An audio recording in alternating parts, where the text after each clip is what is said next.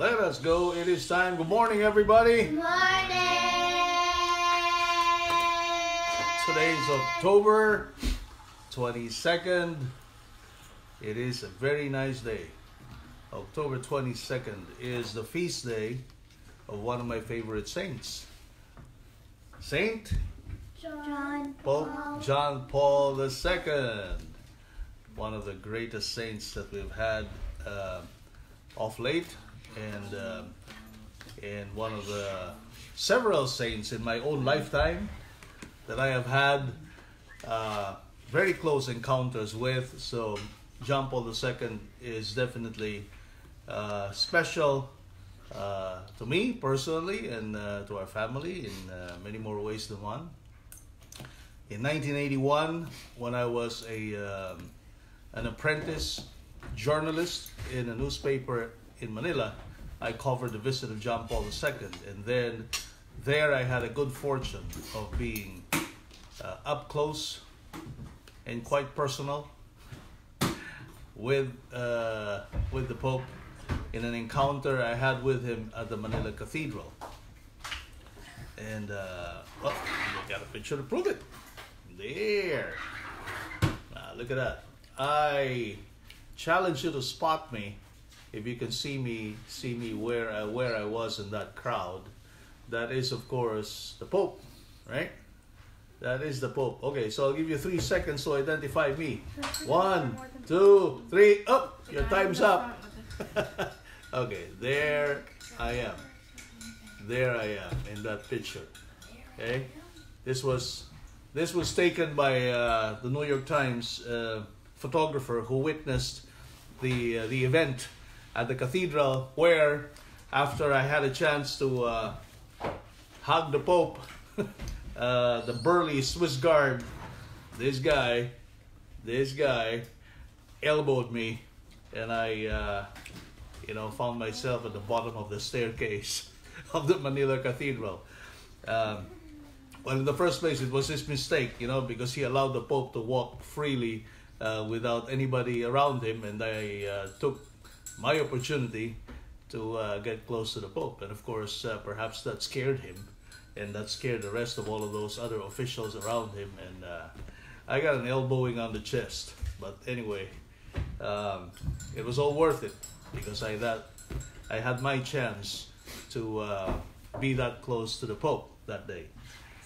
So today we commemorate and give thanks for this great Pope, this great saint that the Church has been gifted with, in the person of then Cardinal Karol Wojtyła, who then became Pope John Paul II, the first non-Italian Pope in over 400 years of the Church history.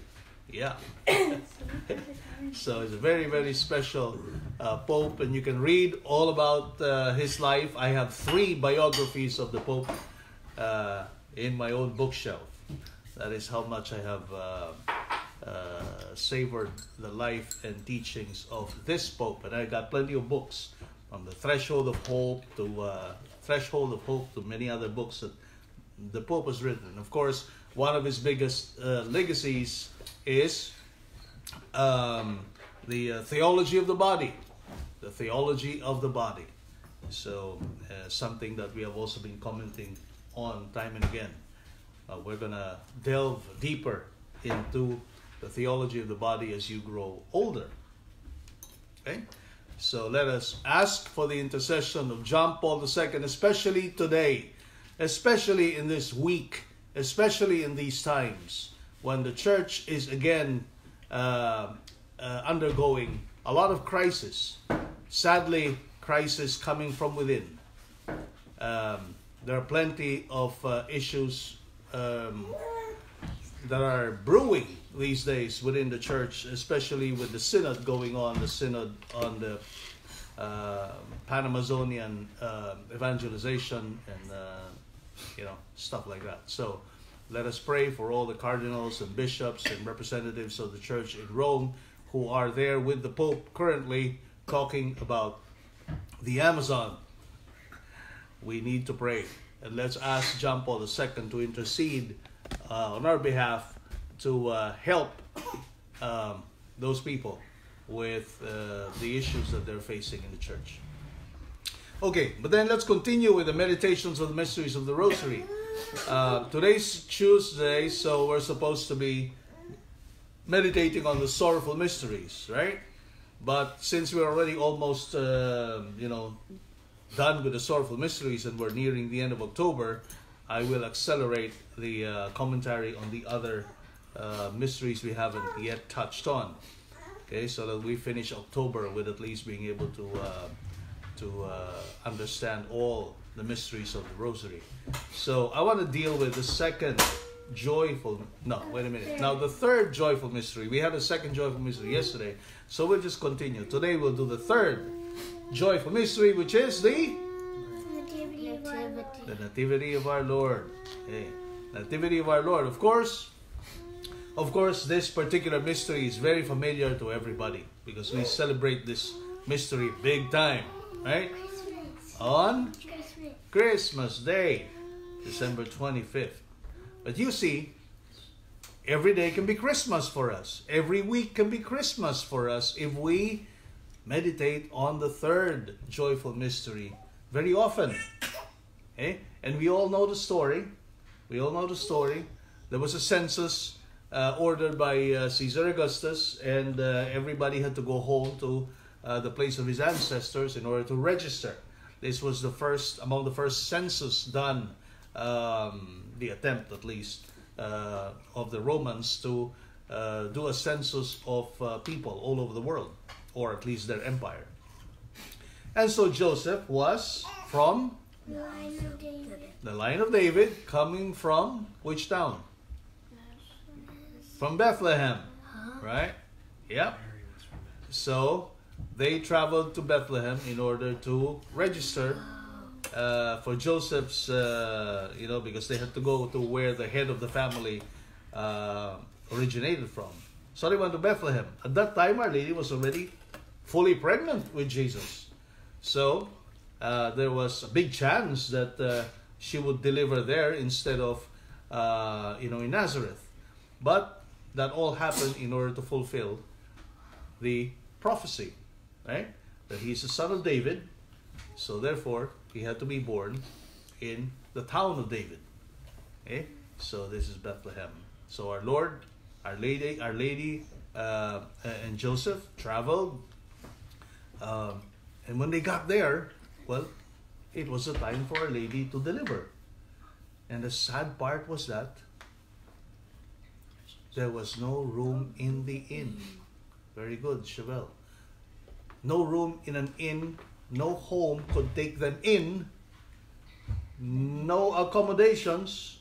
Because, well, I guess since everybody was in his hometown, they ran out of places to accommodate people. So that was a tough challenge for Our Lady. An even tougher challenge for St. Joseph. You can just imagine St. Joseph must have been so heartbroken that he could not even provide a good place for his wife and his firstborn son to have a place where he could be born. As a father, I can tell you that if there's anything that fathers want to give their wives and their children, it is a good place where they could be born. A good, comfortable place where their wives could at least have the consolation and comfort of a good place where she could give birth to a child. So I could imagine the agony of St. Joseph. I could imagine the stress on St. Joseph for not being able to find a good place for Our Lady to give birth. So that's one of the challenges of St. Joseph. Okay? One of the challenges of St. Joseph. So anyway, for our benefit, our Lord, who has always chosen poverty as a way of life, wanted to begin his journey on earth precisely marked with poverty. And that is why He, the King of Kings, the creator of the whole world, the one who made everything, chose to be born with nothing. Chose to be born in the most nondescript place on earth. In a cave. In a place for animals. Not even a place fit for people. That was the kind of poverty our Lord is teaching us in Bethlehem. That is the kind of detachment that our Lord wanted us to emulate, wanted us to understand. That there's nothing in this world, no material goods in this world can ever satisfy us. And our Lord Himself wanted to show us that example. He could have had everything and anything He wanted. Yet, He chose to be poor from the very beginning. He chose to be deprived from the very beginning. He chose to suffer all that cold. As a child, He was already suffering. His whole life was a crucifixion. Right? His whole life was marked by the cross from the very beginning, from His birth. So poverty, detachment, sacrifice, these are the trademarks of our Lord's life. And it began there at His birth. At His birth. And look at who was favored to be the first visitors, the first people to learn about the birth of our Lord. It was the poor shepherds. Poor people. Right? Poor people. Our Lord loved the poor. Our Lord loved those who are detached from material goods and material wealth and prosperity. But He did not deny. He does not deny rich people. He does not deny wealthy people. In fact, He invited them too. And who are the wealthy and wise men who came to Him? The three kings. Right? The three kings. So that whole Christmas event, that whole first Christmas, the birth of our Lord, shows us already in real dramatic fashion what our Lord came for and who He came for. Right? He came with nothing. He came as a poor a baby, and He attracted, in all that poverty, in all that deprivation, in all that selfless service, He attracts everybody, from the poor, those who have no means, the simple, to the sophisticated, the wise men, the kings of the earth. Right?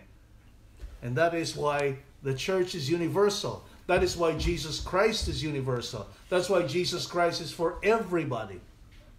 He does not choose who you are and what you are in life.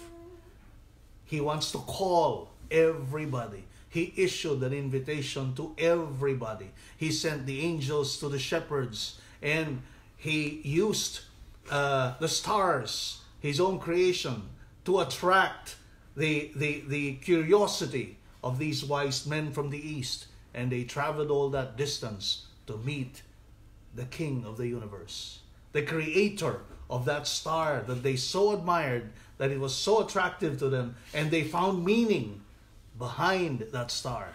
They found a calling. They found a vocation behind that bright star that attracted them to Jesus. Beautiful, beautiful messages that we could, of course, continue to understand from this message of the birth of our Lord, the third joyful mystery of the Holy Rosary. And for us, what can be our resolutions? What resolutions do you think can we draw from the meditation of the third mystery, joyful mystery? Anybody? What's that, Joseph? Detachment. Let us imitate our Lord's example of detachment from material goods. Okay? So, poverty, detachment, very good virtues to emulate from our Lord here. What else? What else? Chevelle? Anybody? Docility. Yes, Joseph, of course. Docility, right? Our Lord submitting himself. Okay? Obeying, submitting himself to, well, this is what the Father had intended for me. He didn't want a palace where I should be born. He wanted me to be born in poverty, in a cave, with animals. Yeah, he submitted himself to the will of his Father.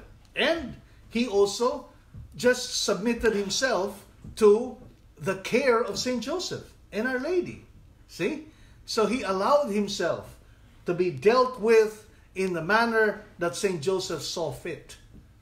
Okay? Which was, well, this is all I could give you. Okay? And so he allowed Saint Joseph to handle his own affairs. You see how our Lord, subitus erat subitus illis, from the very beginning. He submitted himself to them. He was obedient to them, to his own creatures. Okay? So what else? What else? So these are very beautiful thoughts that we could have while we meditate on the third mystery, the joyful mystery of the Rosary, the birth of our Lord. Okay, folks, that's it for us. It's time. Yes. What else? Chevelle? Huh? Oh, mortification. Yeah, okay. Chevelle wants to add into those considerations the mortification, spirit of mortification, which our Lord also showed us there. Of course, he sacrificed with the cold, right? He didn't have a soft bed to lay his back on, right? He was on hay. Imagine how uncomfortable that could have been, right? And then, so it was cold and snowy maybe, so our Lord, suffered and he offered it up, okay, for us. Okay, what else? Any more you can add? Okay, I guess that's it. We'll have we're late for Mass.